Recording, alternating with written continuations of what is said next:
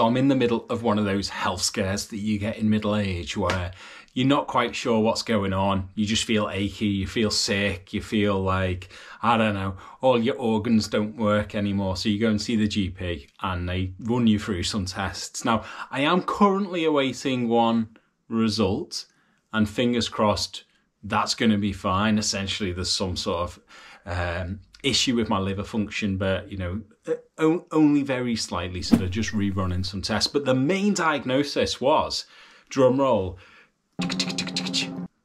obesity.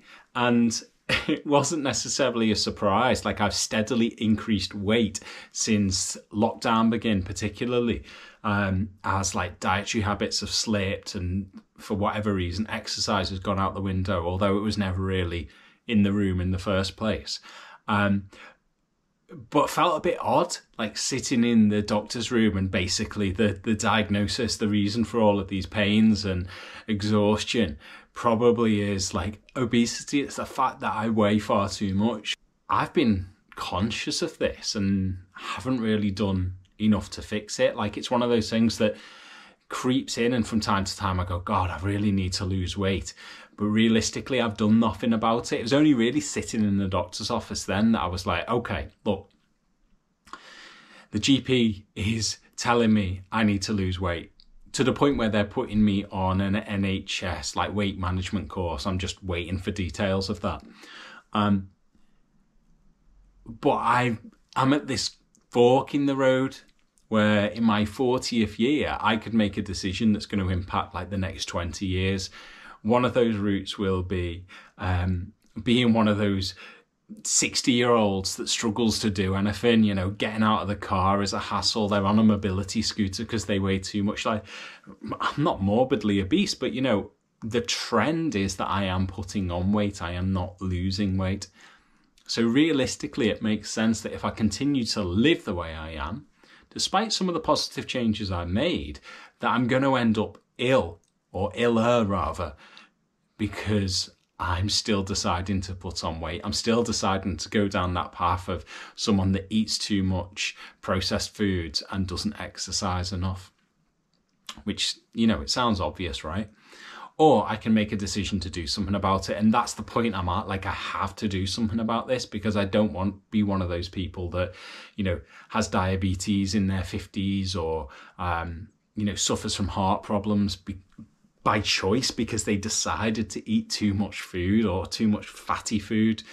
I don't want to be one of those people that costs the NHS a lot of money. I don't want to be one of those people that, you know, dies early because of lifestyle choices that I've made. So I'm determined to do something about this.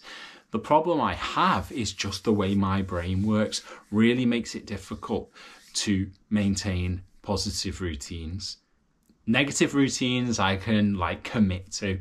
I can wake up every morning and you know, point out all the flaws about myself, but wake up every morning and do something positive for myself is more difficult. And I'm gonna come into you guys for support. Firstly, it's fabulous to be back, but secondly, I need your help now.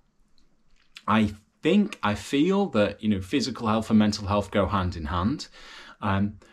But I'm looking at this as I have a period of time now, ideally before this time next year, to be in a healthier position. And I want to be able to look back at this video and think, yo, that's where you were at. Now look at what you can do. So some things in terms of like building healthy habits, I'm rubbish at it. Like I can go to the gym. In fact, I love going to the gym, but as soon as I miss a couple of days or for whatever reason, have a week away from the gym, I just can't get back into it. Like I can't restart that cycle. So those people that are similarly brained, tell me what it is that you did to mean that if you took a break, if you took a gap, that you could restart the cycle easily or easier at least. The other thing is tracking calories. Like everyone who's involved in health would tell you that tracking calories is like one of the most useful things that you can do. I'll do it for a week and then for whatever reason I'll forget to do it, and then it may as well not exist. The process may as well not exist. So for those people that perhaps recognize that in themselves but have succeeded, what was it that you've done that worked? So in my head, I'm thinking, oh, maybe I should do the whole week in advance and then stick to that plan. Or maybe I should put it into my work calendar, but I'd probably still skip it. So I'm looking for ways to make that work. And alongside this, I want to be able to build the foundations of a exercise routine that just sticks with me. For whatever reason, like working out at home doesn't appeal to me. I feel like I'm someone who's got to go to the place to exercise. Something that's maybe worked in the past, and again, advice would be great here, is like a challenge. So you're setting something in the diary and then working towards it, you know, like an event, for example. You know, when I did a half marathon in the past, I've done like 100-kilometer overnight cycle for charity, and those aren't necessarily like mammoth fitness tests, or they weren't at the time.